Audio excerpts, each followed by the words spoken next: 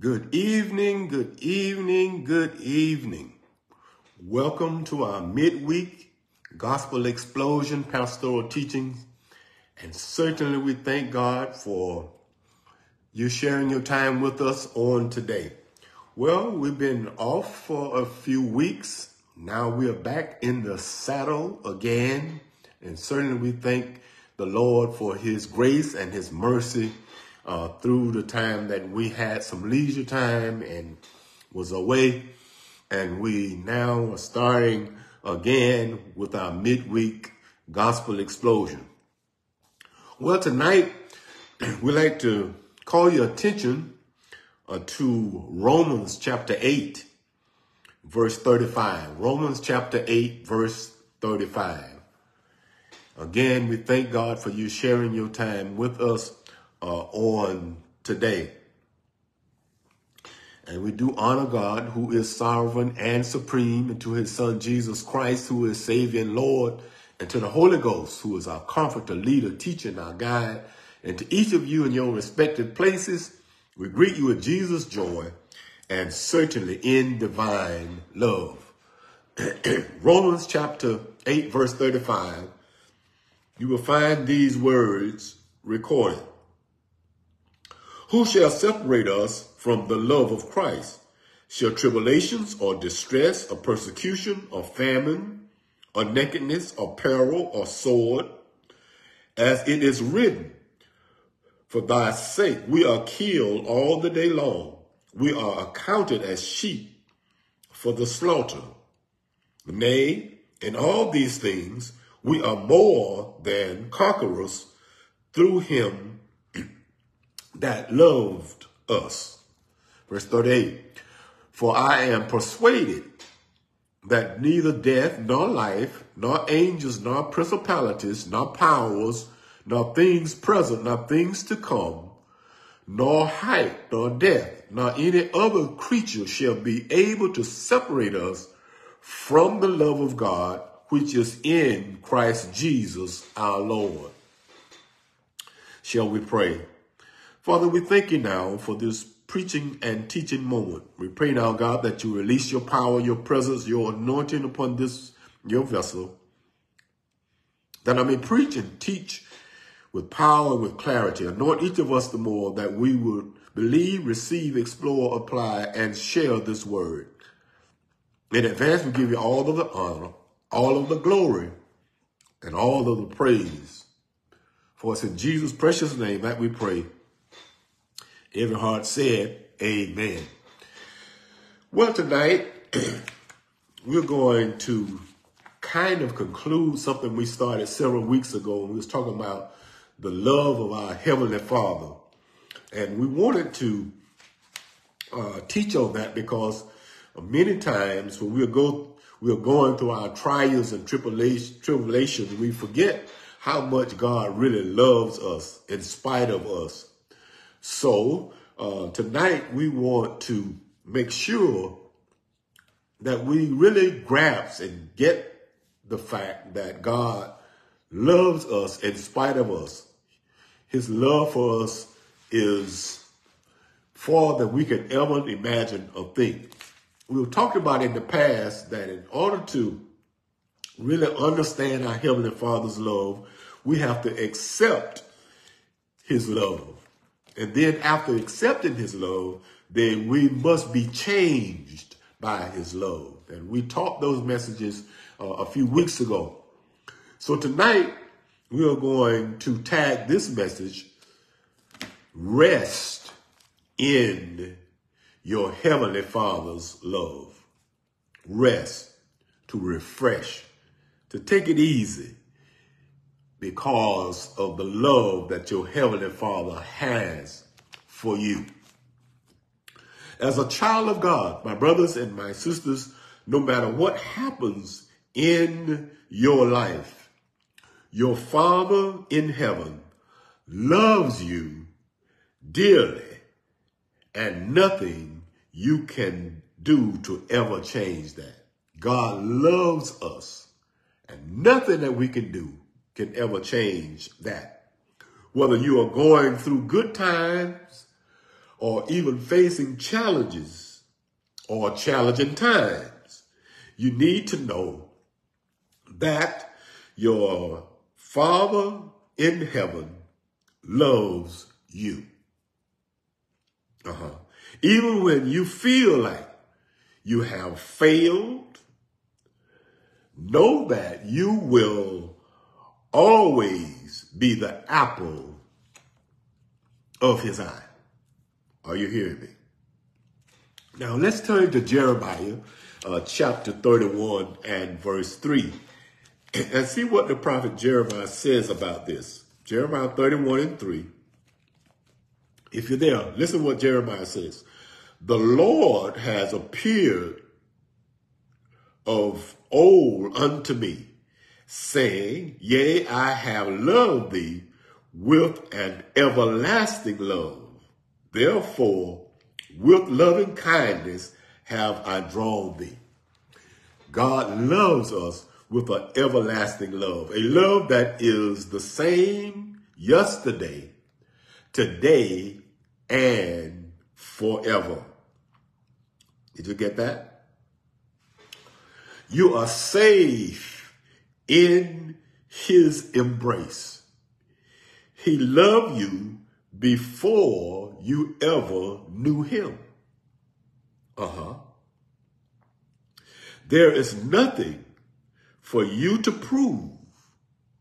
You only need to rest and receive your Heavenly Father's love for you. If you think you have messed up, in which many of us do, all of us do, now is the time, when you think you have messed up, now is the time to turn to your Heavenly Father. Because in his loving arms, you will find hope, security, and refuge from the storms of life. Now, let's look at the text again. Romans chapter 8, verse 35 through 39. Look closely. Here's what he says. Who shall separate us from the love of Christ? Shall tribulations or distress or persecution or famine or nakedness or peril or sword? As it is written, for thy sake we are killed all the day long. We are accounted as sheep for the slaughter. Nay, in all these things we are more than conquerors through him that loved us. For I am persuaded that neither death, nor life, nor angels, nor principalities, nor powers, nor things present, nor things to come, nor height, nor depth, nor any other creature shall be able to separate us from the love of God, which is in Christ Jesus our Lord. Now, I want to drive that home because I want you to get that. My brothers and my sisters, nothing and no one can ever separate you from the love of your Heavenly Father. Isn't that good news? This is complete assurance in the unshakable foundation of God's promise to us. Are you hearing me? There are no disclaimers. The text says, Romans chapter 8, verse 35 through 39, the text says nothing shall be able to separate us from the love of God. Now, what does this mean? Well, this means your mistakes, failings, and sins cannot separate you from the love of your Heavenly Father. In fact, it is the Father's love that gives you the power to overcome every mistake, failure, and sin in your life. It is your Father's love. Now let's look at Romans again, and we're going to go to Romans chapter 6, verse 14. Listen carefully. Listen what it says. No, it says, for sin shall not have dominion over you, for you are not under the law, but under grace. You see that? What does that mean? Well, this means the more you experience the love and grace of your Heavenly Father, the more you fall in love with Him, with God, our Heavenly Father, and fall out of love with sin. Are you hearing me? Listen, today you are living under the freedom of God's amazing grace. That's what it's saying in Romans chapter 6, verse 14. His unmerited, undeserved, and unearned favor in your life. Today, as Christians, we're living in that type of life. We're living that type of life because grace gives us freedom. Freedom from lack, freedom from fear, freedom from addictions, freedom from curse, and freedom from evil and sin. Grace, God's unmerited favor, gives us freedom from all of those things. So now, I hear you. You're asking, well, how can I rest in the Heavenly Father's love? Well, my first point tonight is to rest in your Heavenly Father's love. You must remember this, that you are beloved and well-pleasing. In other words, you are loved by God and well-pleasing. When Jesus the Christ was baptized in the Jordan River, the Word of God records in Matthew chapter 3. So let's turn there for a moment. Matthew chapter 3. And many of us, we know what it says, but Matthew chapter 3, verse number 3. Verse number 6 and 7, 16 and 17. Listen what it says. Matthew chapter 3, verse 16 and verse 17. And Jesus, when he was baptized, went up straightway out of the water, and lo, the heavens were opened unto him. And he saw the Spirit of God descending like a dove and lighting upon him. Verse 17, and lo, a voice from heaven saying, this is my beloved Son, in whom I am well pleased. You see that? So now, whenever Jesus the Christ is preached, I believe the heavens opens to him, meaning that when we hear messages that are Jesus Christ centered, we are really standing under an open heaven, and all of the blessings, favor, and goodness of God fall upon us. Now watch this. Let's go to chapter 4 of St. Matthew's and verse 3. And when the tempter came to him, he said, if thou be the Son of God, command that these stones be made bread. Now, there's a reason why I'm going this route, so stay with me.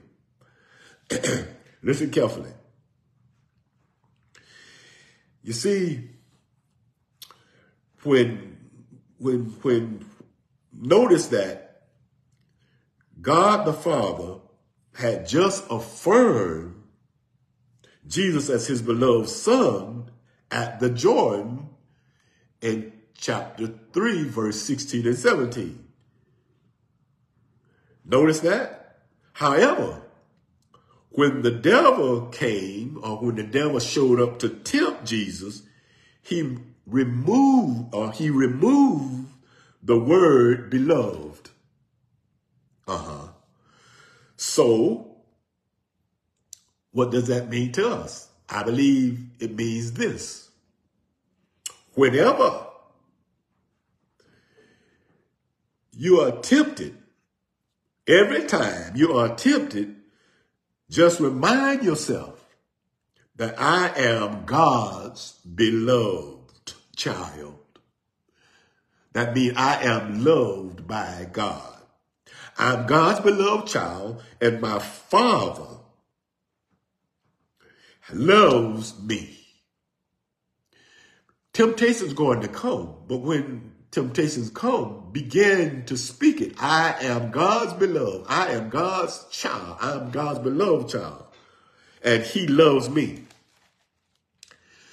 No temptation can win over you when you rest securely in your heavenly Father's love.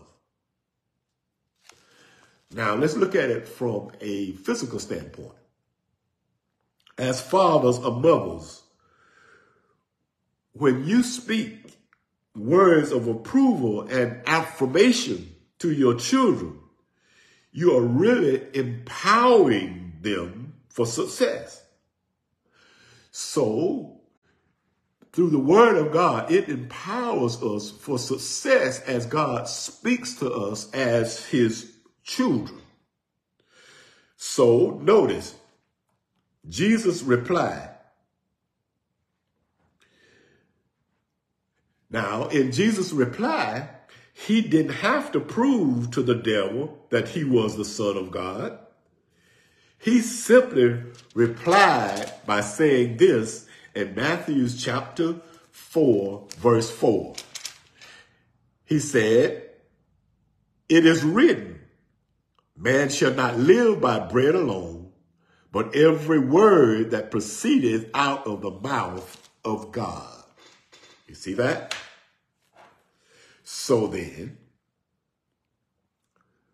the words that proceeded from the mouth of God concerning Christ and his identity with God, the word of God are the words that proceeded from the mouth of God concerning Christ and his identity with God was, "This is my beloved Son, in whom I am well pleased." Now, what do we really get from that? Well, listen carefully. My brothers and my sisters, that is how the Father sees you and me today. He sees us in Christ, and in Christ, we are his precious, beloved children in whom he is well pleased. Isn't that good news?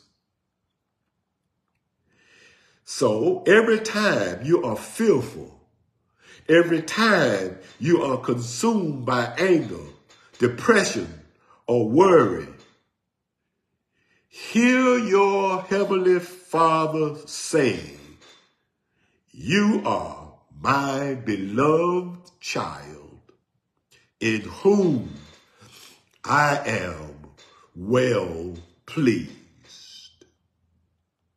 Yes, my brothers and my sisters, keep hearing it and repeating it until you find rest, peace, and joy overflowing in your heart.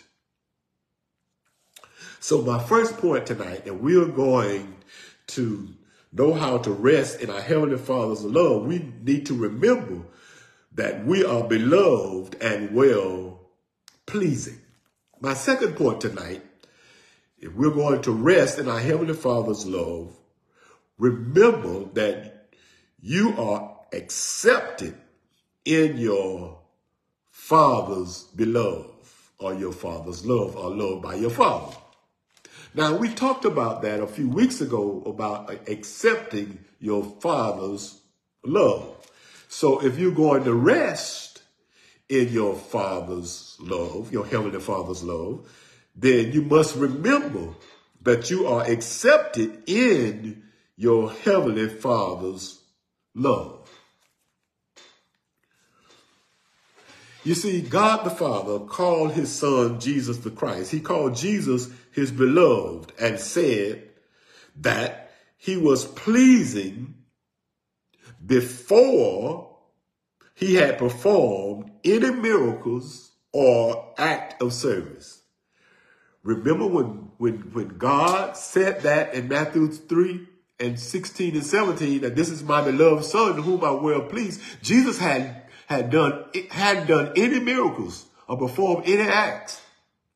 So he said that Jesus Christ was pleasing in his sight before Jesus did any act of service.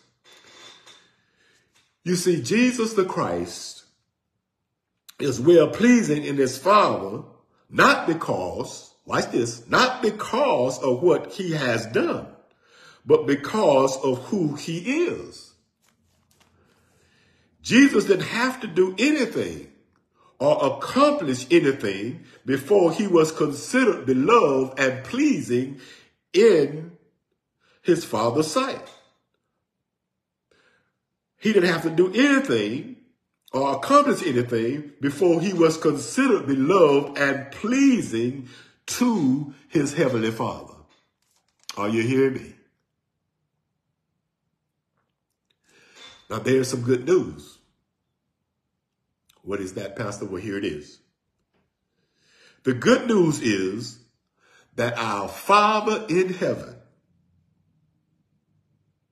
has made us accepted in the beloved.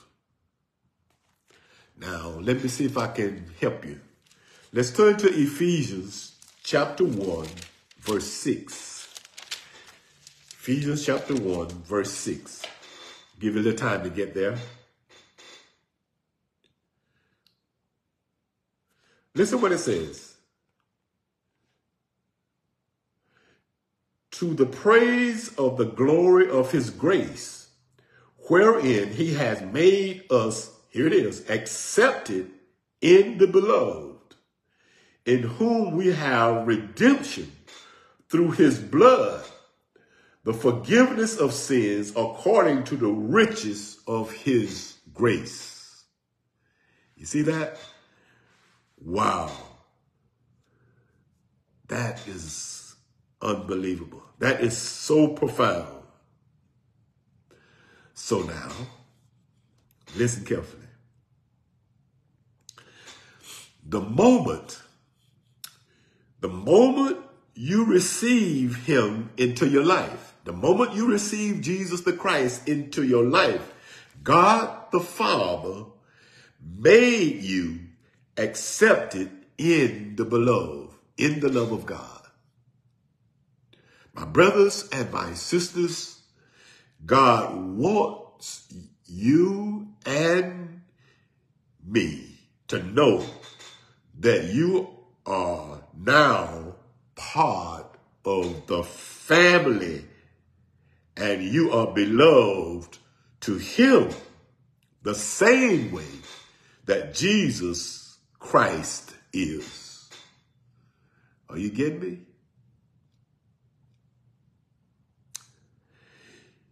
And that is accepted in his beloved. Now, you may be asking, what does accepted really mean? Well, accepted in the text means simply highly favored. You are highly favored into his beloved, into the love of God. So, we as believers are highly favored, greatly blessed, and deeply loved. It's a powerful thing, my brothers and my sisters, to know that you haven't been left alone to fend for yourself in life. You have someone that promised to be with you all the way unto the end. You have a Father in heaven who loves you, favors you, protects you, and watches over you. Wow, isn't that wonderful? So we can rest in our Heavenly Father's love. Now, if you're going to do that, remember my first point. Remember that you are beloved and well-pleasing to our Heavenly Father. My second point was you must remember that you are accepted. You are accepted in your Father's beloved. I got one more point tonight. If you're going to rest, if you're going to be refreshed and have ease in your Heavenly Father's love, my last point tonight is you must remember that your Father's love makes a difference.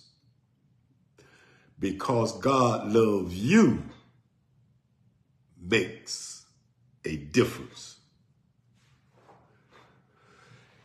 Many people say they love God, but do they believe that God loves them? So you must remember that your Heavenly Father, his love makes a difference. Here it is. Believe the Father's love for you. Believe our Heavenly Father's love for us. See, my brothers and my sisters, his grace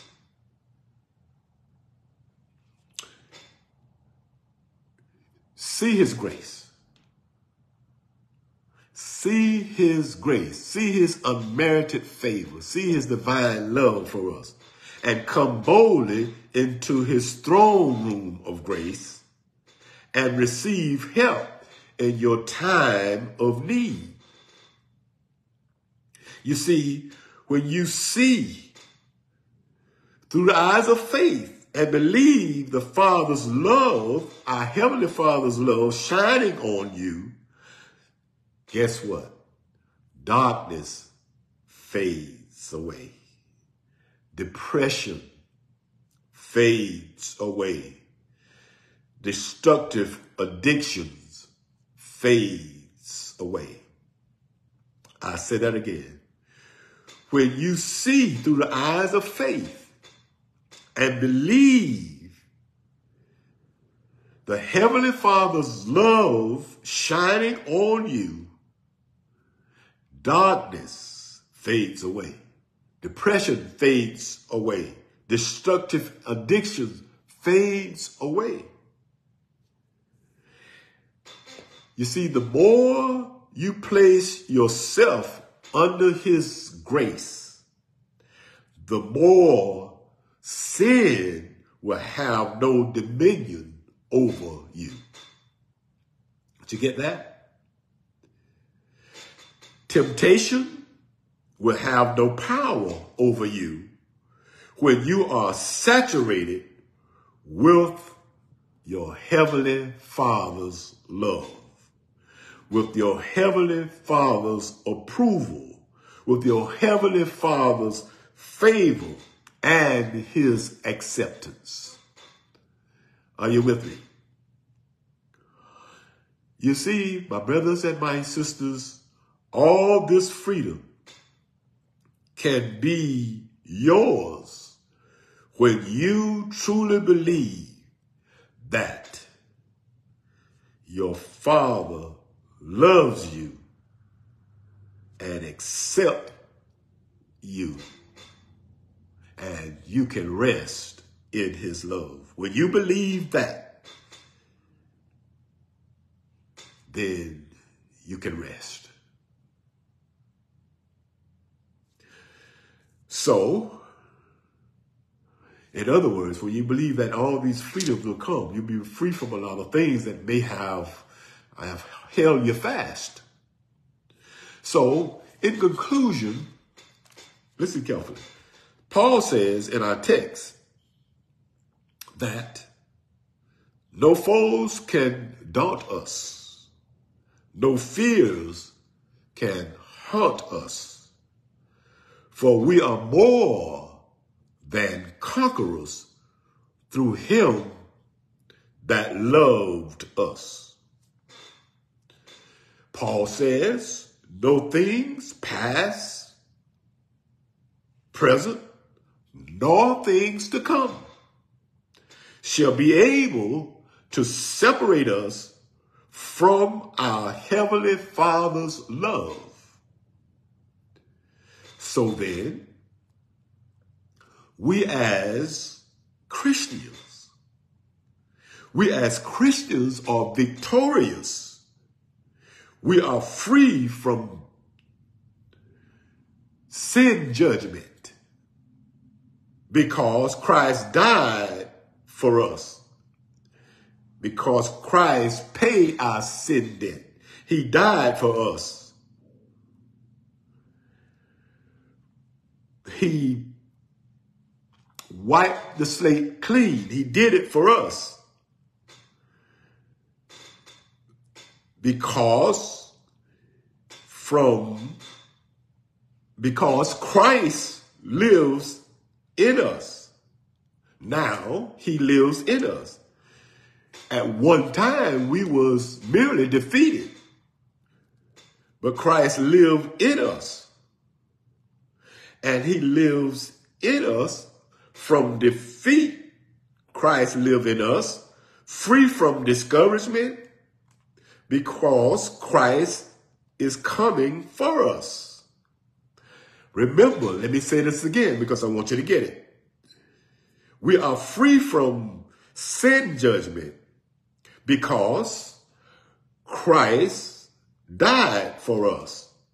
We are free from defeat because Christ lives in us. We are free from discouragement because Christ is coming back for us. We are free from fear because Christ intercedes for us. So there is no condemnation, no frustration, and no separation. I can, you can, we all can rest in our Heavenly Father's love. Shall we pray? Father, we thank you now for this preaching and teaching moment. Pray now, God, that this word tonight will sink deeply to our hearts, minds, and our spirits, that we become better Christians, better disciples, better ambassadors of yours as we carry out the assignments that you have given us individually and collectively. We pray now, God, that this word will be a light unto our pathway and a lamp unto our feet as we go forth in this life. We pray for those who are listening that they receive this word, and this word will sink deeply to their hearts, minds, and their spirits. And we pray for those who have backslidden, those who may have walked away from the presence of you, and those who may not know your name. We pray that the backslider will come back, and the ungodly will get to know a Savior who loves them in spite of them. We pray for those who may be sick and shut in on tonight, that and they will look to the hills which cometh all of their help. We pray for those who may be suffering with a malady or sickness or disease. We pray that they would be healed because of the stripes. By Jesus' stripes, we were healed. We pray for those who may be unconcerned on tonight, that they will get in a hurry. Those who may take this word lightly, that they would get more interested. We thank you, Lord, for all that you've done for our past, our present, and we thank you for what you're going to do in our future. We love you, and we know that you first loved us. We thank you for all that you've done, and we thank you for what you are doing. In the name of Jesus, we pray. Now, if you have been listening and you're not saved, we'll give you an opportunity tonight to receive the Lord Jesus Christ as your personal Savior. And if you're backslidden, we'll give you an opportunity to come back. He's waiting on you because the Bible declares that he's married to the backslider. So come on back home. He'll welcome you with open arms. But if you're not saved, will you just pray this prayer with me? Lord God, I'm a sinner. I need to be saved. I believe that Jesus Christ is your son. He died for my sins, and you raised him for my redemption. Come into my heart, Lord Jesus, and make me a new creature, a new creation. I receive you as Lord and Savior of my life. If you prayed that prayer with me tonight, or if you repeat it after me, according to the word of God, you are saved. And I want to encourage you. Your next step is to connect with a Bible-believing, Bible-teaching church so you can know what your next steps are. And if you need our church, please call us. That's Innovation Baptist Church. Our phone number is 850-575-0818. You can call us and someone will help you with your next steps. Now, if you need a replay of this message on tonight, you can log on to our website, innovationbaptistchurch.org, and you can get a replay and you can even share it with someone else. And until Sunday morning at the 9:45 a.m. hour, you can join us at the sanctuary, or you can join us on Facebook Live, 9:45 a.m. Sunday morning. Until then, stay strong, stay safe, and be blessed is my prayer.